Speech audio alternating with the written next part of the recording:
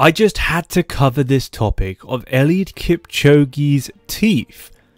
This has been going around running forums for the last few, well, not decades, but definitely years, and it's something that a lot of people don't really understand.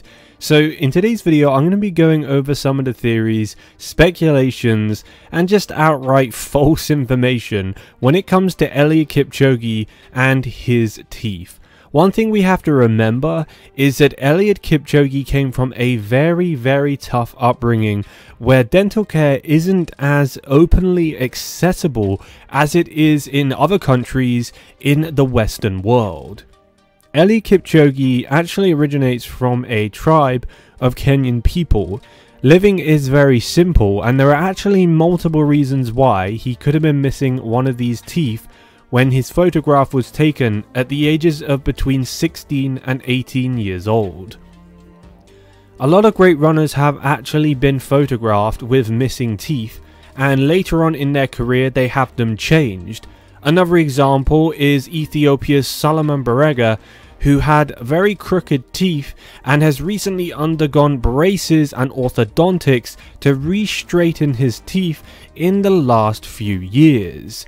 So let's actually get into today's video, but before we do, make sure you hit subscribe if you are new to this channel, as I cover everything running as well as all of the latest races and the latest running drama and running news. Firstly, I wanted to go over the basics. Let's start with reason 1. Some Kenyan tribes intentionally remove their children's teeth to make space and room for wisdom tooth.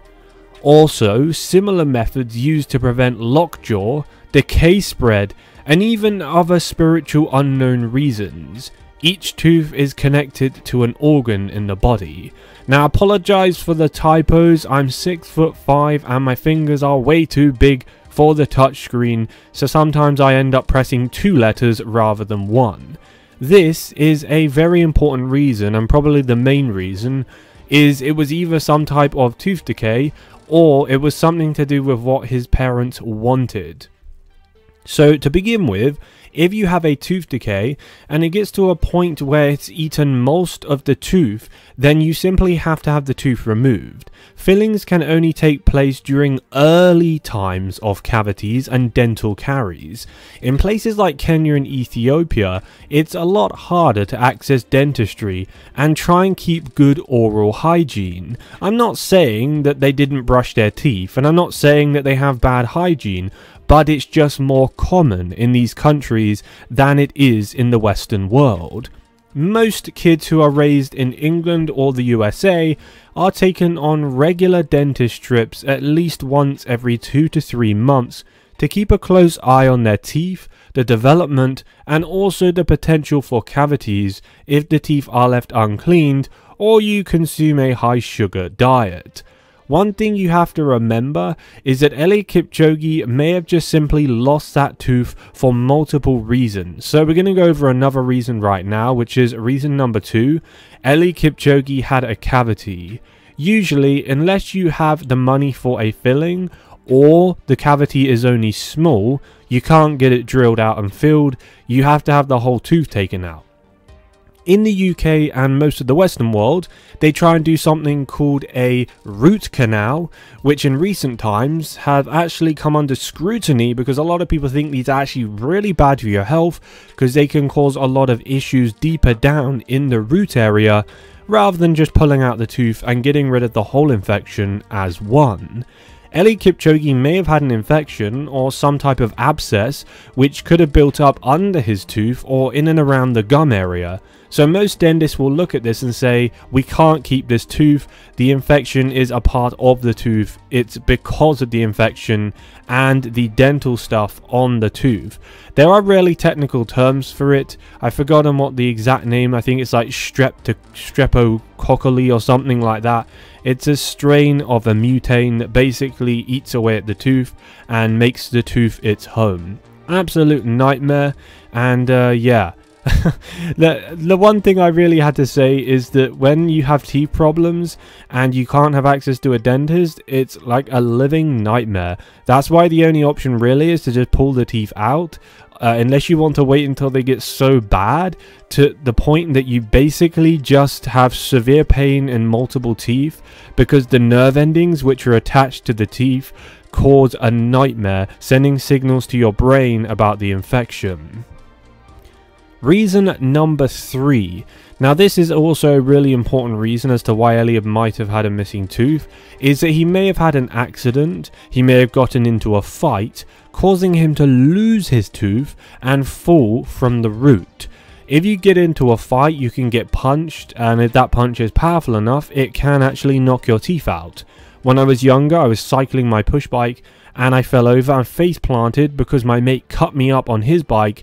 I landed face first on the concrete and it kind of buckled my front tooth slightly. Thankfully, I didn't actually lose my tooth, and it was only my baby tooth, so it wasn't my, I think it's called milk teeth, it wasn't my adult tooth, but it was really painful and I had to have stitches in my upper lip as a result. So it could also be an accident that he had, maybe a car accident. He could have got in a fight, although I think that's very unlikely. Eliud doesn't come across as the type of guy to ever want to get into a fight or any confrontation. He's a very kind and respectful man, which is why I'm more inclined to believe it was either that he had a decay or an infection, or it was simply that the tooth didn't come through. That's also a possibility, guys. Sometimes because of malnutrition or other reasons, teeth just may not come through. One other possibility which I've been told, and I read this on a forum, but I think this is really unlikely, is apparently the Kalenjin tribe and the elders have a technique of actually taking teeth out to try and reduce the chances of cramped jaw and also lockjaw. So lockjaw is an actual disease. It's really, really nasty. I'll let you guys look that up. Basically, you get it from the soil, and in this case, it can kill you. But to remove teeth to allow space for the rest of the teeth is actually a common method even used in the UK. If a kid has too many teeth and they're just really cramped up and there's no room, then the dentist or orthodontist will remove some of the teeth to make way for the wisdom teeth and some of the teeth, the adult teeth, coming through the gums further back. I can't believe I'm actually making a video on this, but this photo that I saw of Eliud with one tooth missing back in like 2004, I think, or 2005, actually was really going viral on Facebook, as well as a couple of running forums that I look at. So I think it was Let's Run, I might be wrong, and then another forum were discussing the possibilities and like why he had no tooth. Obviously it's not really a big deal, like it doesn't define who you are if you have some type of a tooth missing. And in the next part of this video, I'm going to be going over what Eliud could have done to fix that. As you know now, he doesn't have teeth missing. He has had some type of dentistry work, which can be very expensive, but for Eliud, that's absolutely fine. He doesn't really need to worry about dentistry work costs because he is a millionaire, and in Kenya, he is doing very well for himself, and he is able to keep his family healthy and very, very strong. So there's a couple of things Eliud could have done to fix that missing tooth. Obviously we can't grow teeth back unless it's a milk tooth that falls out when you're young and then you grow an adult tooth. Unfortunately, regeneration capabilities aren't there yet. I don't think we have any of the possibilities to do that. I think some scientists are looking at that, but as of current, the ways this can be treated are dental implants, veneers, composite bonding, and false teeth. So I think, in my opinion, it's an implant. I could be wrong, it's just all my opinion. Veneers, I don't think, I think he still looks like he has the same teeth. Veneers are quite bad because you have to shave all the teeth down to basically matchsticks. It's very bad and fake as hell, really. Composite bonding is where you stick like things that look like teeth over the top of your original teeth, and you shave down the enamel slightly and then stick it on. This is if you have kind of discolored teeth or slightly crooked teeth, but it's not bad enough that you have to get veneers. Now, false teeth is really hard to believe, but it is still a possibility that some people who have missing teeth and actually have bad hygiene or some type of bad genetics, then they just get false teeth. Obviously, this is way more common in like grandmas and grandpas who have lived a long life, and they've been fighting disease and infection for way longer than any of us have if we're, you know, under the age of 50 or 60. But once you get into your 70s and 80s and 90s, they're more of a common thing, and it becomes an issue of, you know, it's bad luck basically, and having to just put up with what life throws at you. A lot of people who are homeless or are addicts have false teeth or no teeth. They just have gums. This is because the minerals in their bones have just disappeared basically. And when that happens, the demineralization of the bone leaves weaknesses because the enamel disappears, and then the infections and the bacteria make it their home, and they just start feasting on the raw material of the body. It's really a living nightmare.